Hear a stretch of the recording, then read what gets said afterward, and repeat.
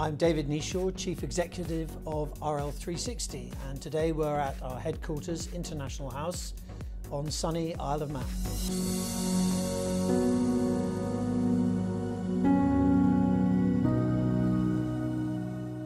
Happy accident. Oh, well, I hope it was a happy accident. Oh, complete serendipity. I've never planned my career. In fact, I'm still trying to work out what my career plan should be. And I started off life thinking I was going to be a lawyer. And I did my law degree, I did my solicitor's exams, went to work for a firm of solicitors in London.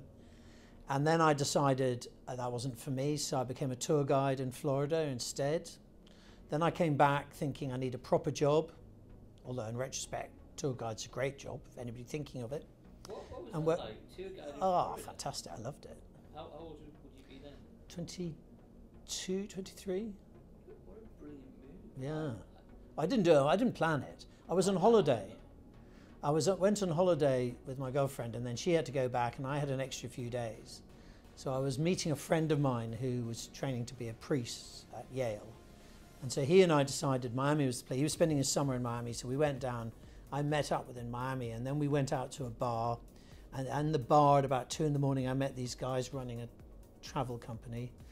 And they invited me around for breakfast the next day, went around for breakfast, and they offered me a job as a tour guide. So I said yes. So I phoned the lawyers, so I'm not coming back, and my then girlfriend and my mother cried. Who said about your mum give you some stick? Well, she thought I'd been kidnapped by Moonies. and mothers like their children being things like solicitors and accountants because they think it sounds good. And so my mother was upset, and then that was it. So I did that for a year. And then I could have stayed out there, but in the end I decided it was just a year of fun, it wasn't my life, so I came back to London. Got a job working for the Times and Sunday Times in the advertising and marketing department, which is in the early days of Murdoch. So that was fantastic, I loved that. I loved working for a Murdoch organisation. Hard-working, business-like, really making things happen. It was a wonderful 2 or 3 years. But then I was approached by an advertising agency in the West End, moved around 2 or 3 agencies, and I ended up as client services director of a small agency that had some financial services clients.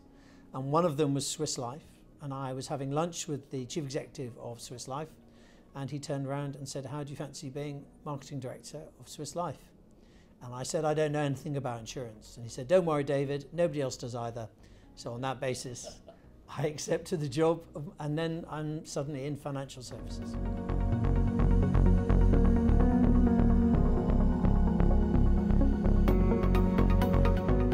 Well, I worked for Swiss Life, and some advisors who are in the UK will remember this. We set up Swiss Life's protection business in the UK, term assurance, critical illness, etc.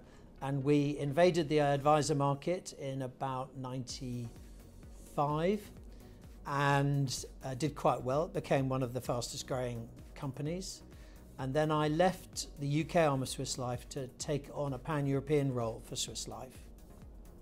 But the short story is that probably didn't suit my temperament as much as I'd hoped. So I was looking for an exit, and then somebody I knew was then a director of Royal London Group and suggested me for a role as Group Business Development Director of Royal London. So I joined them. And then after about a year and a half, somebody said, "We have this little offshore division we inherited when we bought Scottish Life. We want someone to go in and sort of do a reappraisal of its strategy and operations." And so I was seconded on for what I thought would be 6 months. And then I was promised it'd be no more than 2 years. And that was 14 years ago. And here I am, still here, still running the business. Of course, the fundamental shift was the buyout from the group. So we're now an independent business, and that took place in November 13.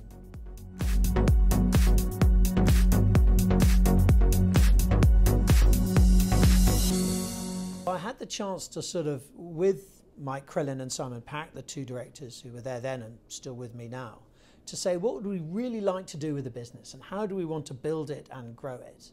And it's very rare in life you get that opportunity.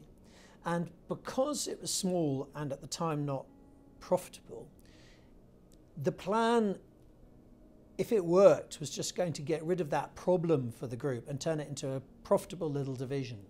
So they basically said, just get on with it. And I I'm forever grateful for Royal London Group to give us the freedom to turn the business around and the space and time to help it grow. And I think being a mutual allowed them to give us that space and time in a way which a publicly listed group might not have been able to do. And in some ways, that's probably the most exciting, slightly stressful period we ever had, because we've turned it from a very small division into something that had a future and a meaning.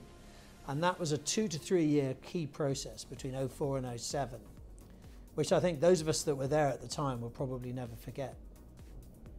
And then leading to an MBO, what was that like? That was extraordinary.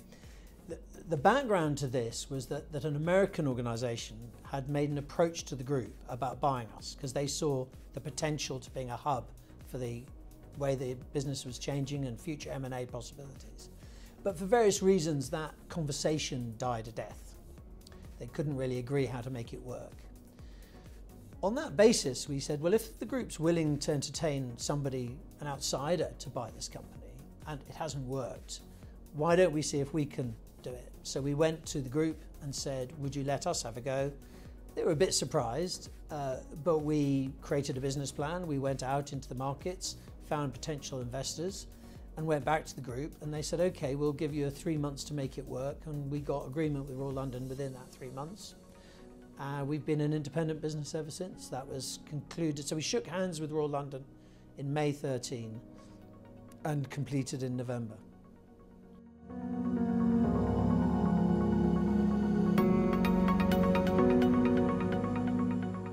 Going back in time to the preparations for conduct of business, I think it was hugely important.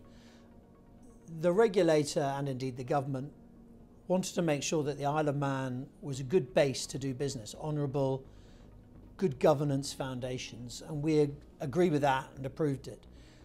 To make sure there was consistency and understanding, the MIA, the Manx Insurance Association, was hugely important in making sure that all the operators, all the life companies really understood the implications and how to implement them. The MIA's role in conduct of business isn't so much what it's doing today, it's what it was doing a year ago. And if you go back a year, I think the MIA and the work of its senior officials was crucial. I am passionate about Isle of Man as a base, because what we do matters. If we were just selling, wine gums or sunglasses, there's a limit to how much it really matters what the after sales care, or whether the base is still the same base in 5 years' time.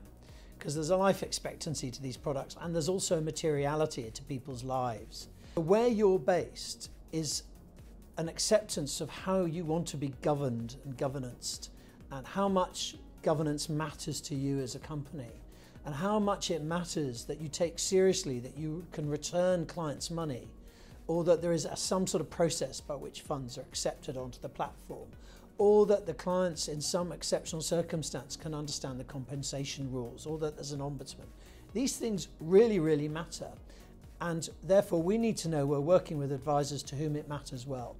If I was an advisor, I think the jurisdiction from where they choose their financial products is one of the most fundamental things an advisor can do, is make that choice. And I believe that advisors should be making choice based on the quality of the jurisdiction. And that's why I believe in the Isle of Man, because I think it's good for the clients and it allows advisors to sleep at night.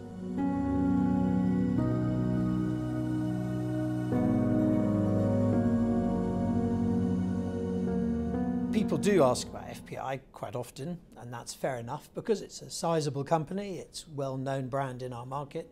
So people obviously want to know, how this process is going to play out.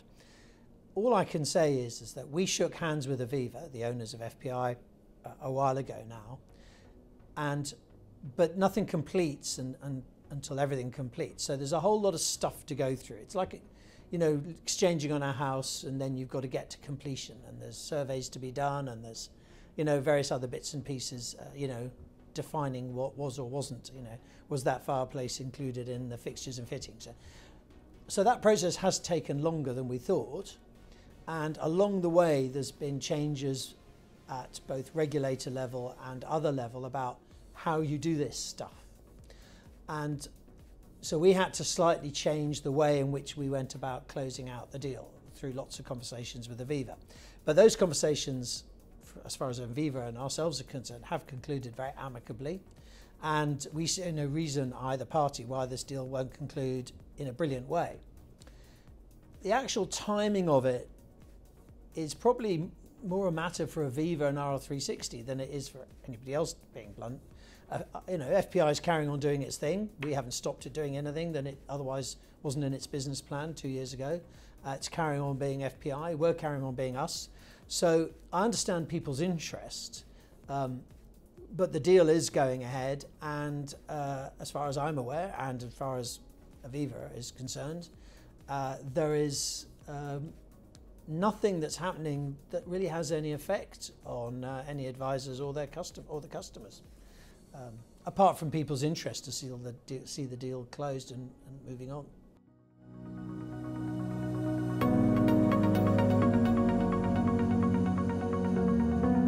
It's always interesting to review where you might go and where you've come from.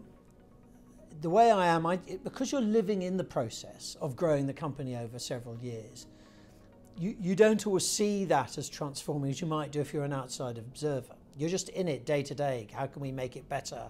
Can we build more relationships with advisors? Can we launch new products? Can we go to other countries? And you're just constantly refreshing and doing as you go. As it happens, we have just recently set about looking at another 5-year plan, which is, we hope, quite transformative. I can't share that with anyone today. And I'm really excited about what that might do, because if it succeeds, it will change the company fundamentally again for the better. Not everything always happens when you want it to happen or how you want it to happen, but if you have a clear path and commitment, and let's face it, money, you can usually make most of those things happen most of the time. So there's always bits to a strategy that don't work out quite how you want it. But if you're going in the right direction, doing the right things and making them happen, then I'm more interested in what's coming down the track in 5 years. I don't really tend to look back very often because it's already a done deal.